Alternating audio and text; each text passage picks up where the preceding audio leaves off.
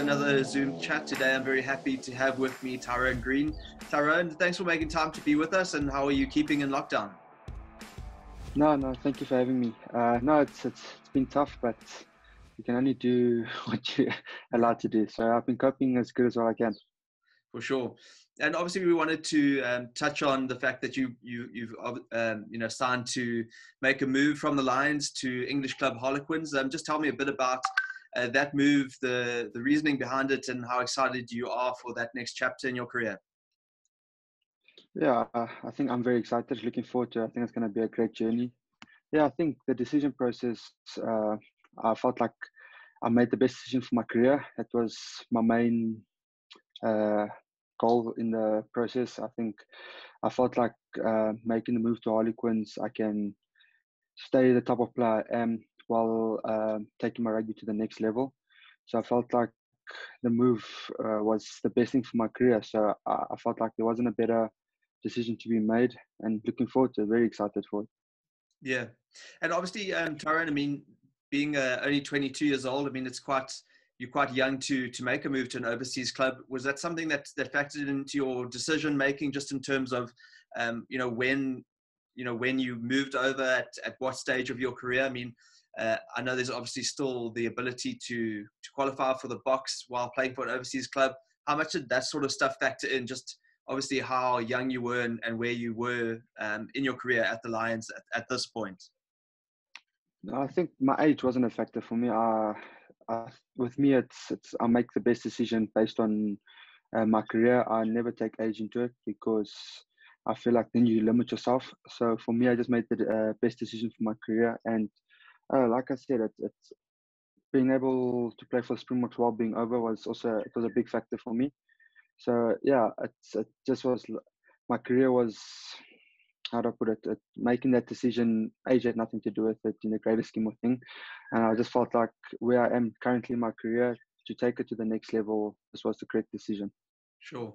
And Tyrone, just chatting about your game at the moment, I mean, there was quite a bit of opportunity for you to play Super Rugby consistently before the competition was halted in March. Just chat a bit about that experience to start consistently. Obviously, you played quite a bit on the wing. So just chat about that consistent game time, but also playing on the wing as opposed to fullback, where I presume is your preferred position. No, getting consistent game time is always the best. Yes, you get chance, a lot of opportunities to play and a lot of opportunities to prove yourself. So we didn't have a great start, but might not sound really good, but we felt like we're getting there. But yeah, so I'm happy with getting the game time. Ideally would have preferred fullback, but I don't mind playing wing. I'm comfortable there, and the team needed me there, so I was happy to do it. A few results didn't go away, so that was a bit frustrating. But getting game time and starting, I think all the games was quite satisfying. So it gives you a lot of opportunities to showcase what you have. For sure. And Tyrone, just talking about Harlequins specifically, I mean, what has been your communication with the club there in terms of, what they're looking for out of you, and what you think will benefit your game making that move to that club and that sort of competition in the Northern Hemisphere? Yeah, I think specifically with Harlequins, they play a very similar type of rugby, attacking rugby to what we play, some of the teams play here locally. So I think that fits in quite well with me. And then I think as a premiership as a whole, I feel like the technical and tactical part of how they play, how they have to adjust to the weather, and just how the teams play in terms of even England as a whole, I feel like that's where I can improve my game and take my game to the next level. So it's just, I feel like, and Harlequins actually was the perfect team to make that move, because like I said previously, I can stay where I am and play the type of rugby I love while improving all other aspects in terms of the premiership and Harlequins. Sure. And Tyrone, what areas of your game would you say you feel at this point you're still looking to refine or improve, things that you feel you need to add in order to become a fully well-rounded player? Yeah, I think I have to keep on learning. Doesn't matter at what age I am. But yeah, I think playing with the likes of Mike Brown will be, he's a test veteran. He's Harlequins' most capped player. So I think tactically and technically as a fullback, I think I still got time to improve. Uh, Vision-wise, to the likes of, like I said, Mike Brown, Villaroo. So if I can improve like tactically, then that's also a step. So that's my main goal, but without losing who I am. So I feel like there's certain areas where in the Premiership I'll be forced to improve. Uh, so looking forward to it. It's going to be a challenge, but it's something that, like you said, I can make myself a complete rugby player Sure. and then reach the top. Yeah. And Tyrone, just going through, I mean, obviously you played for the junior box, and you came through the junior ranks quite quickly. Just tell me a bit about maybe the influences in your career, coaches or people maybe not even involved necessarily with coaching or rugby specifically, maybe just family, anyone who's really inspired you or kind of been a mentor to you as you've gone through your career and got to the senior level. I think family will always be a big part. They've always pushed me to keep me going.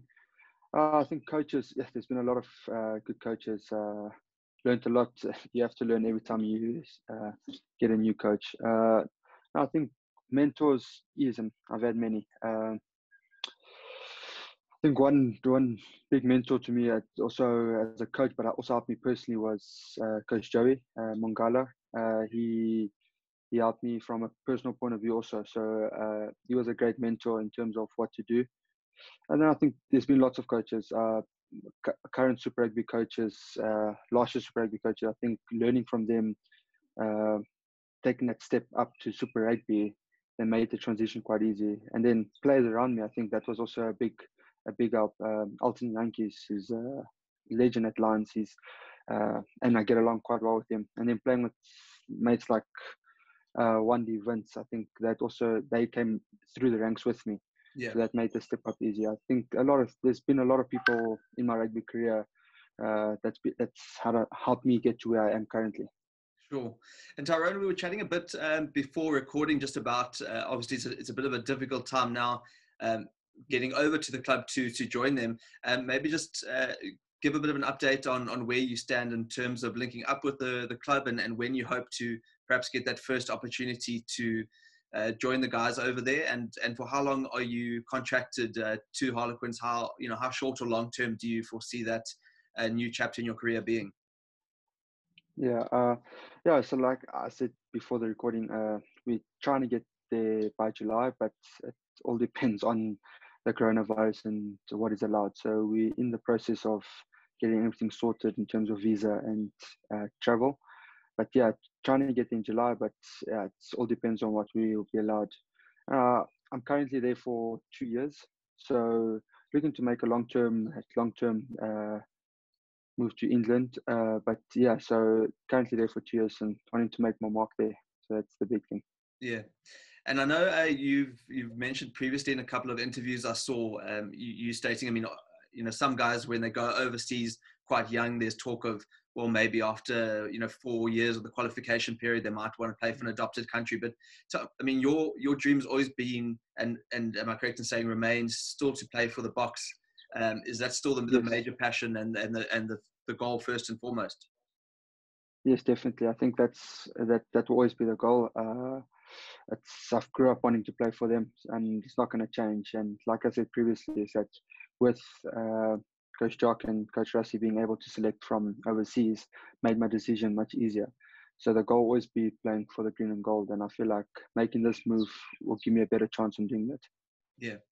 And just looking back at your career up to this point, I mean, are there maybe certain games or certain performances that stand out for you as your top highlights up until this point?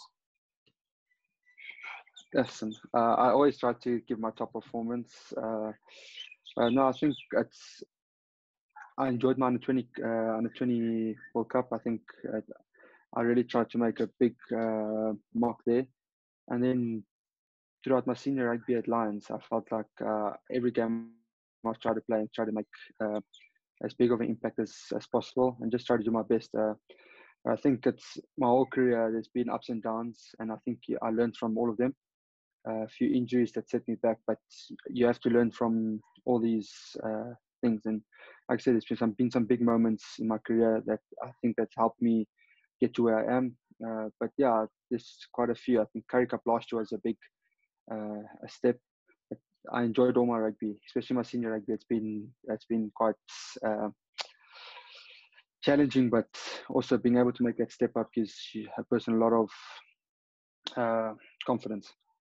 Sure. And Tyrone, I think most people when they watch you play, I mean, it's clear that you have an inclination to attack, and that's your strength is with ball in hand and being able to step and that sort of thing. But in terms of finding the balance between that sort of element of the game, but also defense and a kicking game, just tell me about maybe how that's evolved over the last year or two as you've stepped up to senior rugby, in terms of finding a balance between maybe your instinct being to run, but also knowing sometimes it's not the best option. Yeah, I think at senior rugby, super rugby level especially, that decision making has to improve. There's not much space in senior level rugby as what there is in junior level. So I think that I've had to improve there, still improving as much as I can in those aspects, because your timing gets less. You need to make a decision quicker, so your instincts need to be the right decision. That you can't hesitate, because then you're in two minds. So I think making a step up to Super Rugby has also helped me quite a bit in terms of, like you said, when to make the decision to run or kick. But yeah, so still working on that quite a bit. And I feel like this trip to Harlequins will also be a big help and make sure that I get to the level where I want to be. For sure. And Tyrone, just a final couple of questions. Tell me, are there any players or guys you've really looked up to that you think play the sort of game that you'd like to be able to get to, or perhaps have a sort of career that they've had? Awesome. I think a person I've said it quite a few times before. I think Damian McKenzie is quite a player that I feel like is is a complete fullback. So he's got a very good attacking game. His defense is phenomenal, and he's got a kicking game. So I feel like he's a complete player that I would try to be as good as him, if better. Then I think there's lots of players out there that are on another level. I think, like I said, Mike Brown is 35, if I'm correct. He's played over 300 games. So learning from him, that will be magnificent. I can only get better learning from him. And then I think naturally there's players that you've looked up to growing up. I think Dan Carter, he's coming back to the Blues now. Yeah. So he's 36, 37, and he's still playing some quality rugby. So players like that, you always have to look up to and try to be as great as them one day. For sure. Tyrone, just a final one. I mean, have you had any clarity from the Harlequins staff or coaches in terms of where they foresee you settling? I mean, do you think you're going to cover wing and fullback, or do you think you'll be primarily viewed as one option? No, I think I'll be able to cover both. I did tell them, or they've seen me play. I've covered both quite comfortably. So I think I'll play where the team needs me. But yeah, we're ideally looking for the future to settle in at fullback. But I'm happy covering both, whichever the team needs me currently. Sure.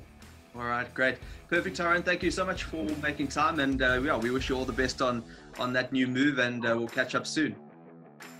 Perfect. Thank you so much for having me. Really appreciate it.